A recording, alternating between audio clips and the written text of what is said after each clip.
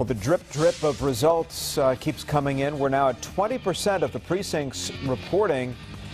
And the top two candidates, the race for Atlanta mayor has tightened. Keisha Lance Bottoms now pulling 27% of the vote to Mary Norwood's 20%. And these numbers are likely to change as the evening unfolds here. The wait for numbers has been long and arduous.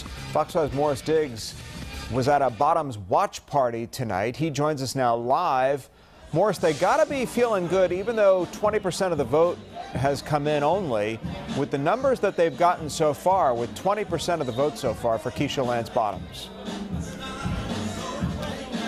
Well, they are feeling good, but the only thing that has not gone so well for Keisha Lance Bottoms at this point is the pace of the vote tally.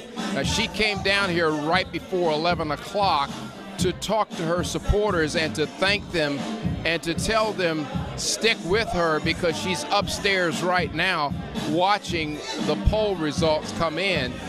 What she wanted to tell them, frankly, is that she could not make a speech right now because it's just too early to try and characterize the results. I'm happy and I'm enjoying the moment, but I'm not nervous. We've been working on this for a year and I'm not anxious about it. We've done all we can do. This has been about a day-to-day grind, and it's just been about asking the people of Atlanta to believe in what we know is the future of the city.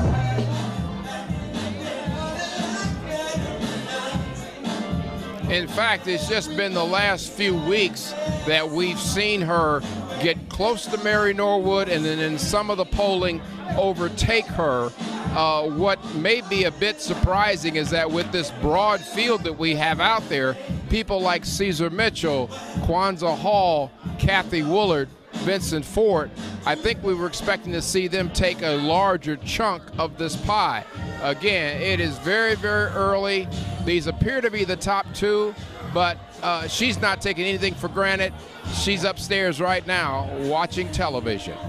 Reporting live from the Keisha Lance Bottoms campaign, I'm Morris Diggs, Fox 5 News. Yeah, it was a crowded field with a lot of back and forth in the polling leading up to tonight. Morris, thanks.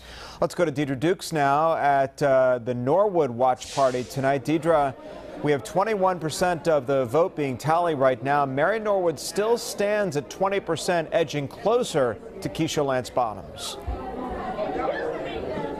That's right. Mary Norwood made her third and final appearance here just after 11 p.m. She addressed her supporters saying it would be the last time they would see her tonight, telling them that they should go home because she said she did not plan to pull an all-nighter, saying that she had 3 appearances early tomorrow morning starting at 6 a.m. She does expect this is going to be a long and lengthy process with these election results being so slow to come in, but she does say that she does anticipate that she will be in a runoff. She stressed again that she does see herself as an inclusive candidate, saying that she's not just speaking of this ethnicity, saying that she really has support across the board around the city. She also said that that also speaks to her support in the business community. She was very enthusiastic, very upbeat as she addressed the crowd here tonight. I appreciate the fact that they're taking their time to make sure that all the returns are accurate, that everything is in, and they report it out appropriately. However, that means it is going to be a very long night for all of us. She said she is the all-encompassing candidate, the candidate for Atlanta for the 21st century.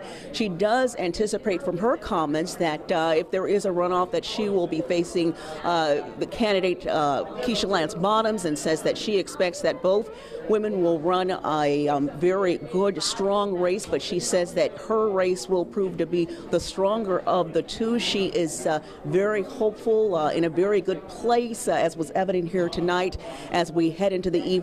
She will make an appearance on Good Day Atlanta tomorrow at 8 a.m. She is scheduled to make that appearance tomorrow morning, and then we're told by her campaign staff that she'll be holding a news conference tomorrow afternoon at 2 o'clock in the afternoon at her campaign headquarters here in Buckhead. And that's the latest here from Election Night Watch Party. For Mary Norwood, I'm Peter Dukes, Fox 5 News. Yeah, Mary Norwood, no stranger to this process. She's been down this runoff road before. Deidre, thanks.